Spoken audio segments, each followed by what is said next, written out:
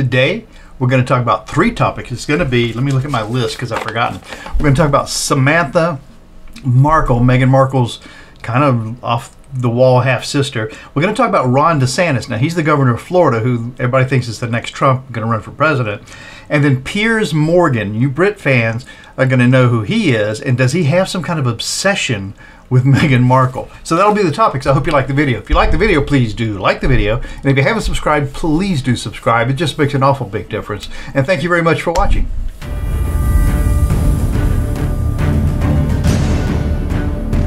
Hey, I'm Mark, and this is my journey through tarot. Come on.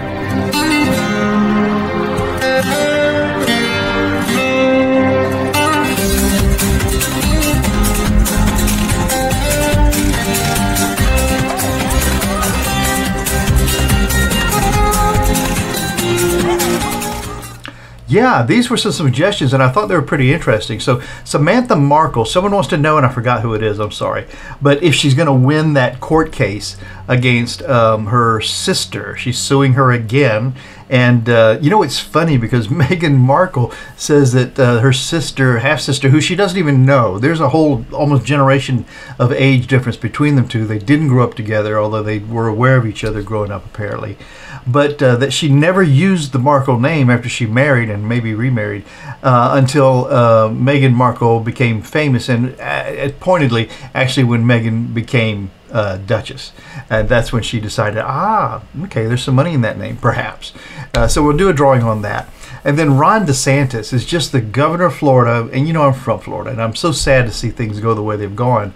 But he seems to be a mini Trump in his mannerisms and his ideas, and the just sad decisions he's made for Florida that seem to be in the interest of the base. I guess that's all that matters to politicians, is who's going to vote for me. Whatever they want me to say and do, that's what I'm going to say and do.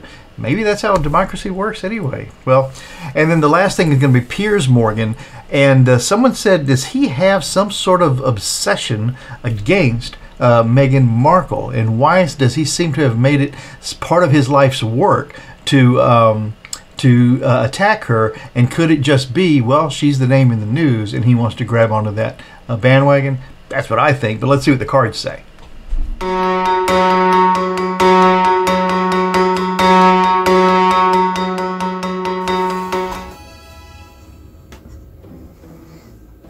Here we go. So the topics today are pretty interesting, I think. And these cards should be pretty good for that. And if you stay till the end of the video, I'll tell you more about these cards in detail. But yeah, so three topics. We're going to talk about Samantha Markle. What is up with Samantha Markle? Why can't she leave her sister alone? You know, she hasn't gone out and made the fortune herself, so why is she trying to horn in on... It's just got to be heartbreaking for Meghan Markle to have a sister attacking her like that all the time. So that was Dolores Liggins, about 3 weeks ago, asked that question. So do a video about Meghan being sued by her sister Sam, and will that turn out for, and how will that turn out for Meghan, or how will that turn out for Meghan? So that's what the first one will be. Then Janet Murphy, thank you so much, Janet Murphy, says, does DeSantis stand a chance against any decent Democrat? So DeSantis and Democrats, what's going to happen there? And then Leo Bunny, thank you, Leo Bunny, and you say, and thanks for the reading, the last reading that you commented on. It was 4 days ago-ish, maybe 6 days by the time I'm making this video. But thank you for thanking me. And then you said you want to know a reading on Piers Morgan, and his obsession with Harry and Meghan is weird, and she feels stalker vibes. And I have to agree with you, but I think it's simpler than that. I think it's monetary.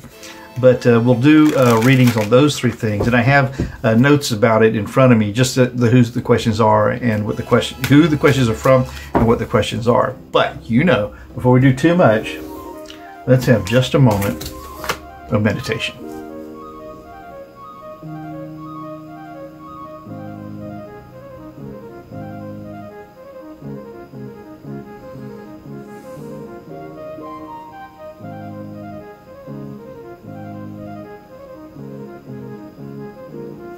Okay. So number one, Dolores Liggins, thank you. And Meghan sued by Samantha, and will that turn out for Meghan? So let's do a little starter on that. Let's do just 3 cards, and then right away we'll do a 6 card. This might be a little bit longer video than the other ones. We'll see how it works out. So how will this suit from Samantha be for Meghan? How would this suit from Samantha be for Meghan? 3 cards. 1, 2, 3. How would this suit by Samantha be for Meghan? First card. 6 of Swords. Move out of troubled water. Moving out of troubled water. You know, swords are truth, justice, rules, and law. And in this card, we've got, well, we've got a little family here. It looks like we've got someone pushing the boat. We've got an adult inside the boat and a younger person. So how will this be for Meghan, moving out of troubled water? Interesting. So is this suit, because that's the question we're asking, how will Sam's suit turn out for Meghan? And it says moving out of troubled water, and that's regarding truth, justice, rules, and law. So it could be Meghan's moving out of troubled water, which doesn't bode well for Samantha. Next card on that is the 6 of Cups, remembering the way things were. Cups are emotions, heartfelt situations, compassion. And in here, yeah, remembering things when things were simpler, when things were better, when we cared about each other, if that was ever the case. And you know, I just noticed in the background here, and I've never noticed it in this card before, maybe you can see it, there's a figure standing over here with a lance, almost like a knight, almost an armored figure here standing with a lance way in the background next to home, like a protector somehow looking on. I don't know what that means, but remembering how things were in the past. So it could be that some component of this reminds them that they're sisters, maybe. And then the final card, how will this turn out for Meghan, is an Ace of Wands. So this is a great big offer, and wands are forward movement, actions, plans. So this turns out to be a great big offer of a plan, of some sort of forward movement. How will it turn out for Meghan? Well, she moves out of troubled water. Somehow there's a hearkening back to when things were simpler and better in the past, emotionally, certainly. And the final result will be a big plan to move things along. I wonder if Meghan won't offer some kind of help for Samantha, actually. I don't know. But let's do 6 cards, and we'll get something more definitive on that. So 6 cards for how will this suit be for Meghan, that's, well, she's being sued by Samantha. How will this suit be for Meghan that she's being sued by Samantha? I think I've got a jumbled up question, but you know what I mean, and the cards know. So 6 cards. This will be a dyadic cross. And remember, if you're interested to know more about this deck, you can just wait till the end of the video, and I real quickly tell you something about them and show you more of them. So that'll be good. Also, if you haven't subscribed, please subscribe. All right, so 6 cards. The signifier card of this drawing, how will this suit be for Meghan that Samantha has brought? The signifier card is the Lovers. This is interesting. I love this. This is Major Arcana. The Lovers is finding common ground, caring about each other. This is a beautiful card to be the signifier. Perhaps there will be some sort of a reunion of some sort. I don't know if you could even call it a reunion, because apparently they weren't really like sisters so much. The challenge to that is the Hermit. And what is the Hermit? He's the Major Arcana. He's about halfway through the trip of the Fool. And he's the person who's really shining a light on his way. He's got a plan for firm steps. He's testing the ground before he moves forward. So the challenge to this perfect pairing is really finding the right path to take.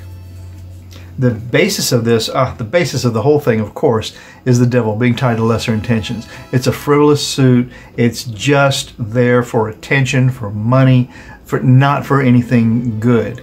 The past of this is the Two of Wands. The past of this involves short-term plans. All right, wands are actions, plans, forward movement, and so the past of this reading is one plan firmly in place, another plan just about to be acted upon, and really surveying the landscape to see how do we go about this. But this is in the past, so it's been studied, and there's been a decision about how to move forward in this. I guess we really want to know how's Meghan going to come out with this. In the sky of this is the Knight of Swords. Okay, this is the fighter. And so this is what's going to happen here. The swords are truth, justice, rules, and law. And the knight is going to fight for those things, every one of them, to his death. And so this is Meghan's side of this. She's not going to let go of the truth, the justice, the rules, and the law. And that's what looks like will be her aim. But what will be the final outcome? Well, money. That's interesting. So the final outcome of this will be a great big offer of is she going to pay off her sister? Let's read it again. That's sad. The end of this is, the signifier of this is lovers, finding the perfect pairing, making friends. And the challenge to it, though, is being very careful about the steps you take towards that end. The basis of the whole thing was lesser intention, and the past of it involves careful planning. In the sky of it is that determination to get the truth, the justice, the rules, and the law, get it right. But the final outcome, it looks like, is going to be some sort of it could be value. You know, pentacles could be value. Usually it's what it is. But in this case, because we're talking about a lawsuit, I think it's money. I think somehow there's going to be a settlement for the sister, whether it's deserved or not. That's what it looks like to me. Hate to see that. But sometimes that's the cheapest way, the best way, the most expedient thing to do. Sadly, though, when you give in to those kind of demands, you're just encouraging more later. You know, the sister Samantha is supposedly a bit crippled now anyway. Now, the next question then is from Janet Murphy. Thank you, Janet Murphy. And you say, does DeSantis, Ron DeSantis, governor of Florida, Republican Party, looks like he's going to run against in the presidential primary for 2024, and does he stand a chance against any decent Democrat? And so far it looks like it's going to be Joe Biden, and we don't know that Ron is going to get the Republican nomination even. So let's see, let's do 3 cards to see if Ron is going to get the Republican nomination. Will Ron get the Republican nomination in 3 cards? 1, 2, 3. Janet Murphy. So let's see. First card is Temperance, finding a perfect balance. Major Arcana. The next card is a 5 of Swords, which is an abuse of power. Okay. 5 of Swords, swords of truth, justice, rules, and law, and the 5 of Swords is an abuse of power. And the question is, DeSantis, does he stand a chance against any Democrat? And we're saying there's an abuse of power. And then the third card here, and I'm asking if he's going to get the nomination, is the 8 of Pentacles. Pentacles are value. And the thing about the 8 of Pentacles is this craftsman is practicing his craft to get it right. He hasn't got it perfect yet. He's done pretty well. He's got some examples of what he does up on the wall. They're all a little slightly different. He's working on another. He's got something waiting here. 1, 2, 3, 4, 5, 6, 7, 8 of Pentacles. Practicing your craft to get it just right, but not quite finished. So does he get the nomination? Finding that perfect balance. There's an abuse of power on his part, and he hasn't quite found the perfect balance to his craft. I'm going to suspect that he doesn't get the nomination. But let's do 6 cards on Janet Murphy. Your question: does DeSantis stand a chance against any decent Democrat? Does Ron DeSantis, stand a chance against a decent Democrat in that 2024 presidential bid? Let's see. 6 cards to add across. 1, 2. I thank you all so much for watching. It really made a big difference. You know, look at me. I'm sitting here in my office reading cards for folks I don't know, and I hope that something useful comes out of it for you. I don't get paid for any of this. I don't make revenue from YouTube because I haven't met the minimum number of subscribers, and so I hope that you would subscribe. The signifier card for will he stand a chance against a decent Democrat? and this is the Hierophant. This is the Hierophant is usually the government, or at the least the structure by which an organization or a situation is managed or run. And so the signifier of this thing is very appropriate because we're talking about running for president, and this is the Hierophant. So that's the signifier. We're talking about government. The challenge to that is the Page of Wands. So the Page is the very weakest of the royal cards. Wands are actions, plans, forward movement. And so the Page, really, he's not like a knight who's going to fight for his wand, his actions. He's not like a queen who's got quite a bit of authority. And he's certainly not like a king who has the ultimate authority. But he's just the fellow who brings this to the court and says, well, you know, here's the message. Is there anything we could do with this? So the challenge to being the government is that this is a very weak offering. Ron DeSantis is a weak offering. The base of this whole thing then is the Four of Wands. Four of Wands, again, actions, plans, forward movement. And the Four of Wands are celebrations. And they're smaller celebrations on towards something larger. So the base of this is winning that nomination. Not the presidency, but winning that nomination, I think. And so that's what is the purpose of this. The past of this is the Five of Wands. Again, action, plans, forward. Look at all the wands. Action, plans, forward movement. And the Five of Wands is pointless arguing, useless battle, painful disturbance. So that's what's in the past at that point. In the sky of this, Ron DeSantis stand a chance against a decent Democrat. Well, we got the Seven of Wands. And here we have, again, more wands and actions, plans, forward movement. And the Seven of Wands is interesting. If you look at it, this person fighting here, he's got one action, one plan here to fight off all these other actions here. And there should be 6 of these. 1, 2, 3, 4, 5, 6, and he's 7. And look at his disadvantage. He's got a sandal on one foot. He's got a boot on the other foot. He's got a lot attacking him. So I would say it's going to be a struggle. It's going to be a fight. Does he stand a chance against a decent Democrat? And then the final outcome is the Six of Cups, remembering the way things were.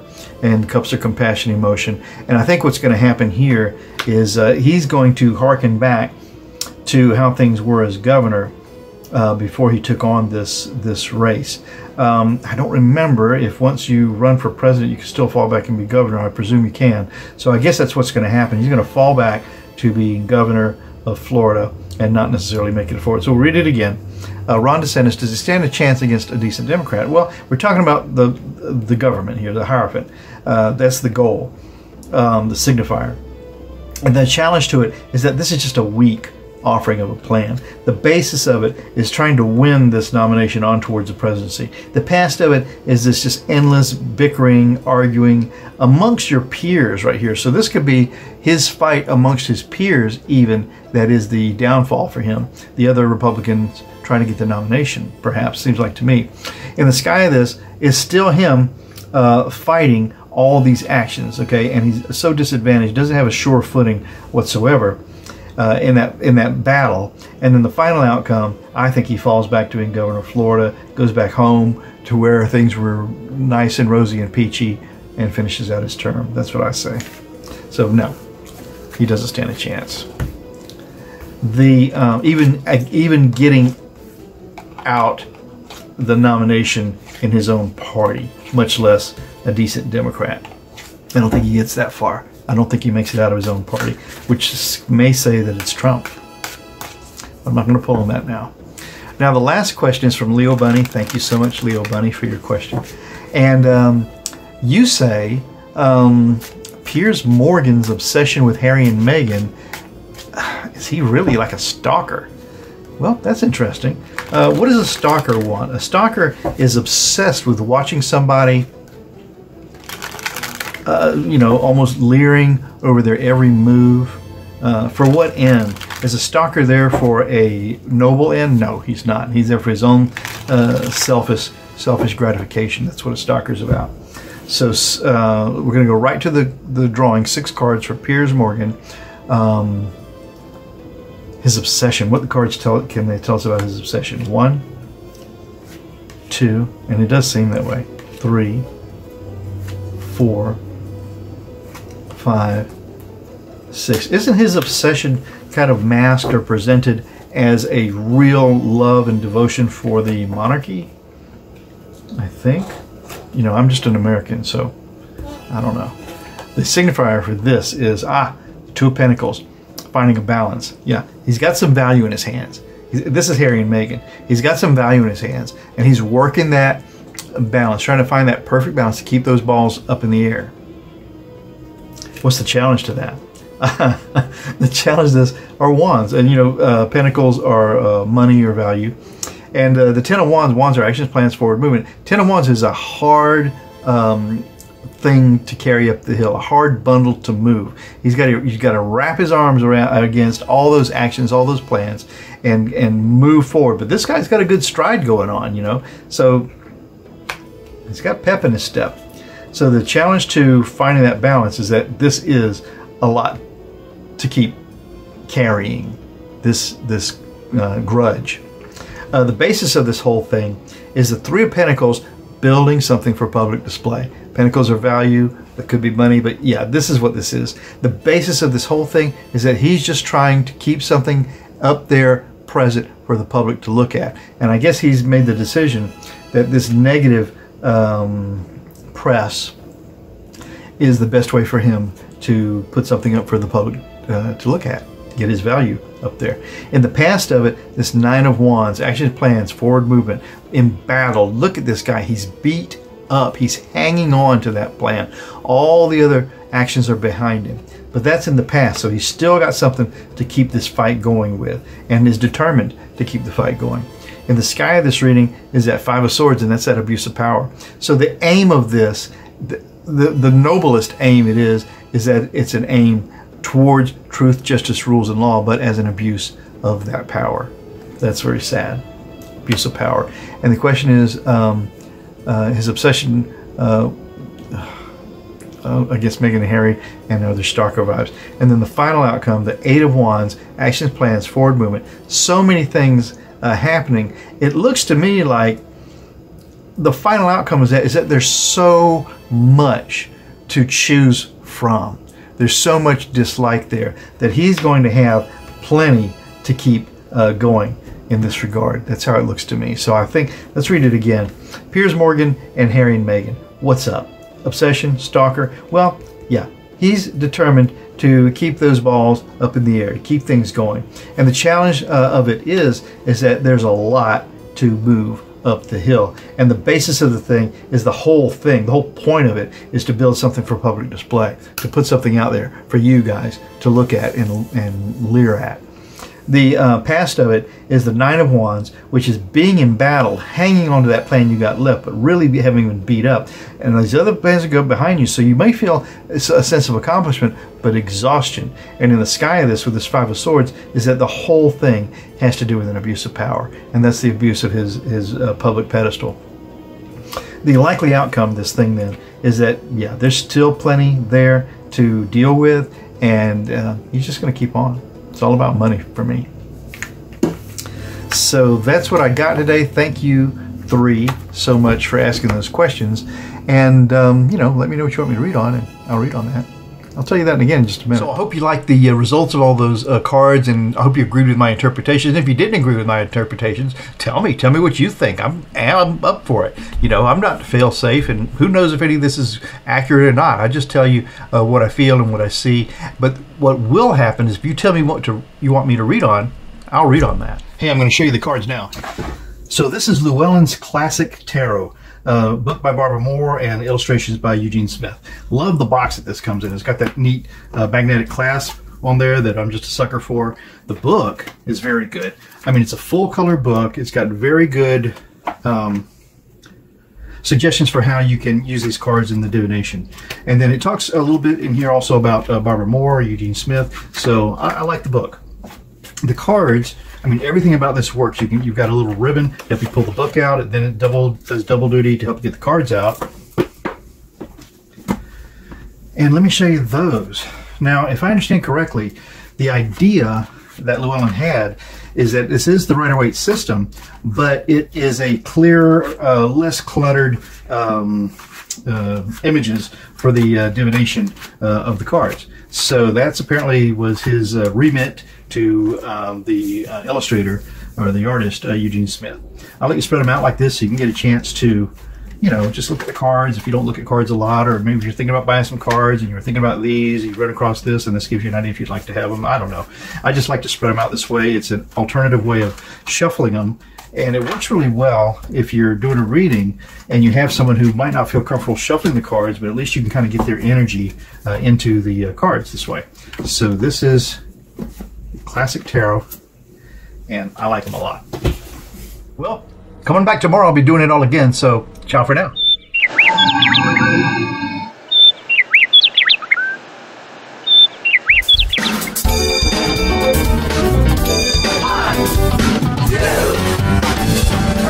You really make a big difference. Thank you.